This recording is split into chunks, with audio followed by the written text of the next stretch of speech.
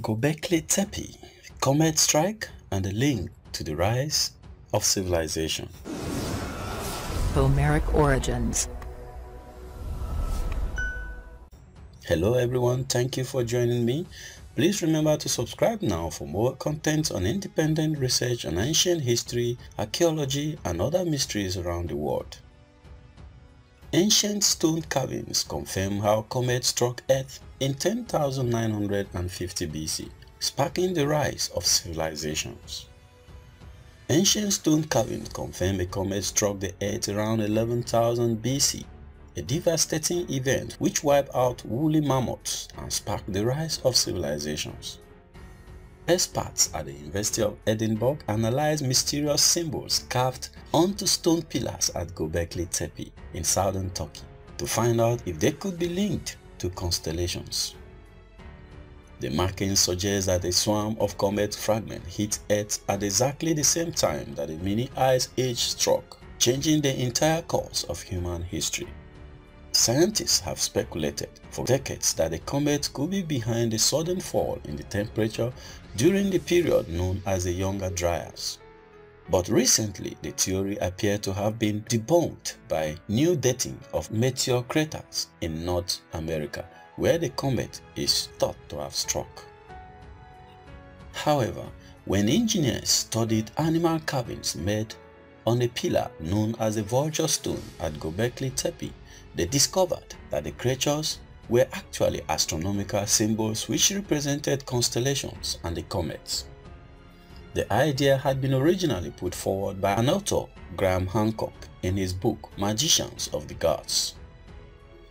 Using a computer program to show where the constellations would have appeared above Turkey thousands of years ago, they were able to pinpoint the comet strike to 10,950 BC. The exact time the Younger Dryas began according to the ice core data from Greenland. The Younger Dryas is viewed as a crucial period for humanity, as it roughly coincides with the emergence of agriculture and the first Neolithic civilizations. Before the strike, vast areas of wild wheat and barley had allowed nomadic hunters in the Middle East to establish permanent base camps. But the difficult climate conditions following the impact forced communities to come together and work out new ways of maintaining the crops through watering and selective breeding. Thus, farming began, allowing the rise of the first towns. Edinburgh researchers said the carvings appear to have remained important to the people of Gobekli Tepe for millennia, suggesting that the events and cold climate that followed likely had a very serious impact.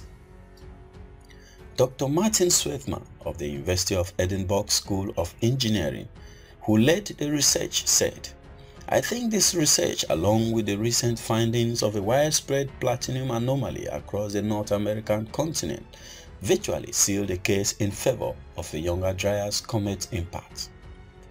Our work serves to reinforce that physical evidence. What is happening here is a process of paradigm change. It appears Gobekli Tepe was, among other things, an observatory for monitoring the night sky.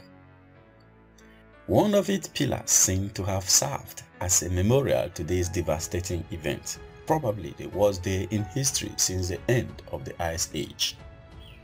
Gobekli Tepe is thought to be the world's oldest temple, which dates from around 9000 BC, predating the Stonehenge by around 6000 years. Researchers believe the images were intended as a record of cataclysmic events, and that a further carving showing a headless man may indicate human disaster and extensive loss of life. Symbolism on the pillars also indicate that the long-term changes in Earth's rotational axis was recorded at this time using an early form of writing, and that Gobekli Tepe was an observatory for meteors and comets. The findings also support a theory that Earth is likely to experience periods when comet strikes are more likely, owing to the planet's orbit intersecting orbiting rings of comet fragments in space. But despite the ancient age of the pillars, Dr. Sweatman does not believe it is the earliest example of astronomy in the archaeological record. Many Paleolithic cave paintings and artifacts with similar animal symbols and other repeated symbols suggest astronomy could be very ancient indeed. If you consider that, according to astronomers, this giant comet probably arrived in the inner solar system some 20 to 30,000 years ago, and it would have been a visible and dominant feature of the night sky, it is hard to see how ancient people could have ignored this given the likely consequences. The research is published in Mediterranean Archaeology and Archaeometry. What is your thoughts? Please drop your view in comment section. And remember to subscribe now for more content on independent research on ancient history, archaeology and other mysteries around the world. Thank you for watching. See you in the next video. Homeric origins.